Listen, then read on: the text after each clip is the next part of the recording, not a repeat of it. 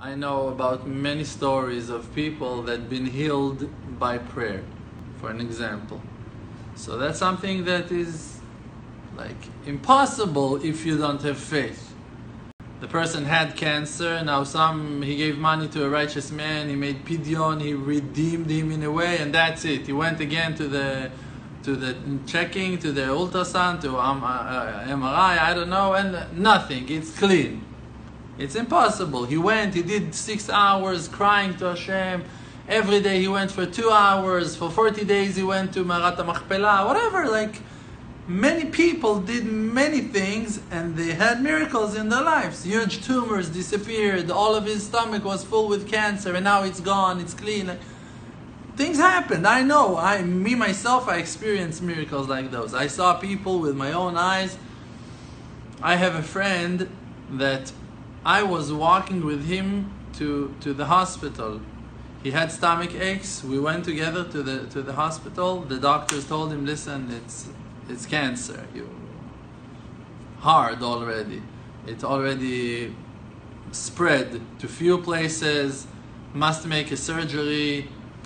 And he was terrified. He didn't know what to do. He was crying. He was very in shock.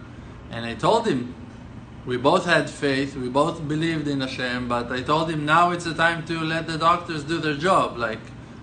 Please don't start messing around with your thoughts too much. Listen to the doctors. Now they're opening, they're cleaning, and if they say that you need some all kinds of treatment after, you're not arguing in this case. That was my opinion. Those were my words to him. And he said, no, I cannot, I'm still, maybe I'll do it with the duyot, maybe I'll pray, maybe I'll... I told him, listen, you're crazy. I hear you, I want to go with you, I also have faith, but I don't see you serious enough to really clean yourself with your prayers. Look at you, you're not going to make it, it's dangerous. And he went and he made the first part of the surgery. And after they took the main part of that tumor out, they told him you must come in 1 month maximum to complete, because the surgery, second surgery. And if not, you won't finish the year. It's a disaster. And I walked with him to one of his rabbis. And I remember we came to that rabbi's house and he looked at him. And my friend told him, listen, Rav, I don't want to do the surgery. I'm afraid. So I told him, why? What the doctors are saying? He said that they say I need to do this, I need to do that, and I don't want. Is there something else that I can do? We're talking about a person, he was less than 30, maybe, and more than 5 children in that time. So the rabbi asked the rabbi, there is something else I can do instead of surgery? So the rabbi told him, you need to go for 40 days to Marat HaMachpelah, to the grave of Adam v'Chava, Avraham v'Sarah, Yaakov and Leah, Yitzchak and Rivka. And if you'll go over there for 40 days, every time you'll go, you'll pray over there, Samit Bodeduyot, don't worry, you're clean. And I'm sitting with him over there, and I can't believe it. I didn't.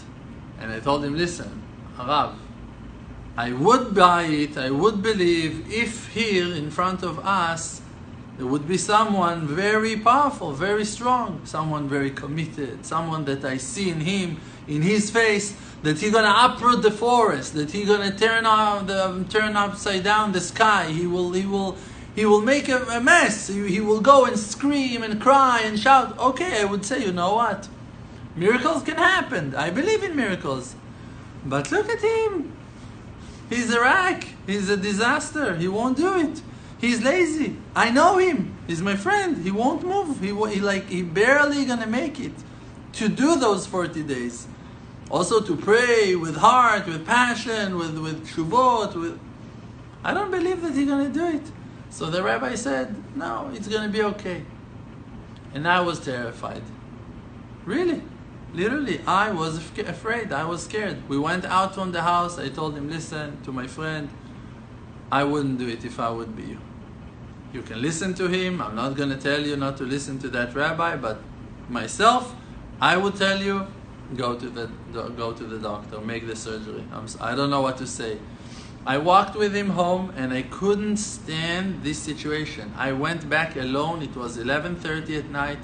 Went back to the house of that rabbi. I wanted to enter. The door was open. I just walked back in. He told me, it didn't took you too long, the rabbi. I told him, okay. He said, yes, talk. I told him, I don't believe you're going to make it. I'm not sure that I explained to you well enough what the doctor said. The doctor said that it spread to the liver, to the wall of the stomach, to the lungs, it's out there. You can't bring it back. It's crazy. So that rabbi looked at me and told me, you don't know how strong the power of the righteous people is. Okay. I didn't have anything to say. It's not my situation. I had just to go and walk away and to pray for him that he'll be okay.